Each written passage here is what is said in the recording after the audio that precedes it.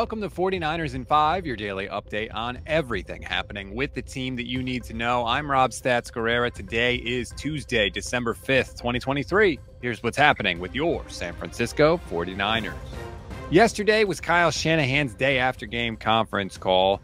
There was a couple little nuggets I want you to hear. But first, we start, as we always do, with the injury report. Couple names on here that may be worth monitoring during the week.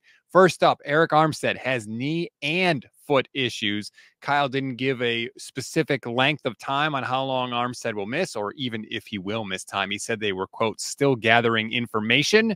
So I want to keep an eye on that for Wednesday, but that would be a big loss because Armstead has been fantastic, including yesterday against the Eagles, or I should say Sunday.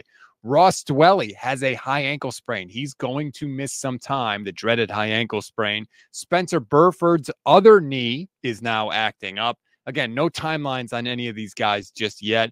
Darrell Luter Jr., actually maybe the only one. He's going to be out next week. He's got a hamstring injury. And finally, Ray McLeod, who of course missed Sunday, is still day-to-day. So injuries, I don't want to say they're piling up, but some names to definitely pay attention to as we move forward. So I mentioned Ross Dwelley going to miss some time. Kyle, does that mean the Niners are going to maybe make a move and bring in Zach Ertz, who's a free agent? I know John looks into all that stuff.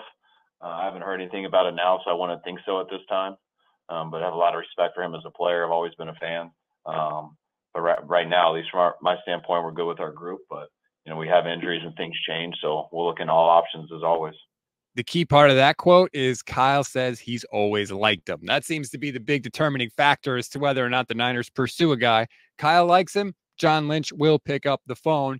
And I could get behind that. Ertz as a backup at this point in his career, I think that's where he belongs. The Niners have been looking for a backup tight end for a long time. But if they don't go that route, I'd kind of be a little interested to see Braden Willis back there, right? I mean, the Niners drafted 2 tight ends this year for a reason. Maybe get him in there. Let's see what he can do. I don't know. I'm just saying it wouldn't be the end of the world if Ertz doesn't end up in San Francisco. More from Kyle Shanahan now. After the game on Sunday, Nick Bosa said he's never been more confident in the offensive side of the ball for the Niners.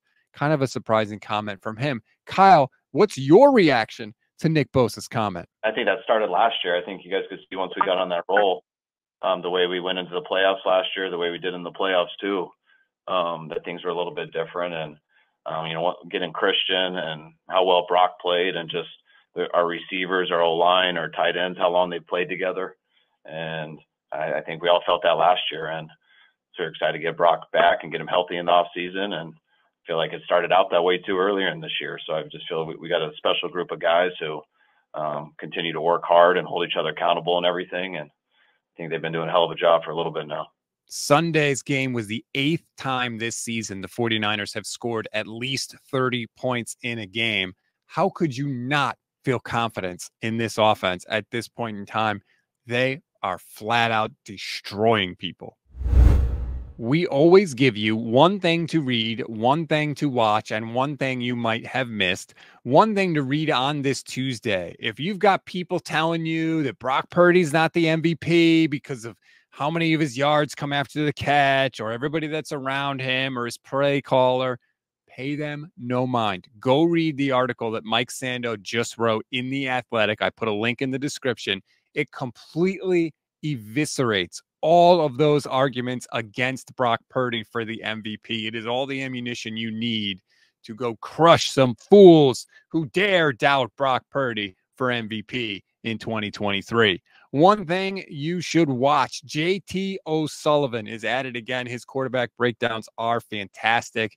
He broke down Purdy's performance against the Eagles, but he also threw a couple of other little things in there, little tidbits that the Niners did on offense, particularly one play from Christian McCaffrey at the end of the video, at the end of the game, that is going to get no love from anybody else, but it was a great point by JT. Just another reason to love number 23 for the Niners.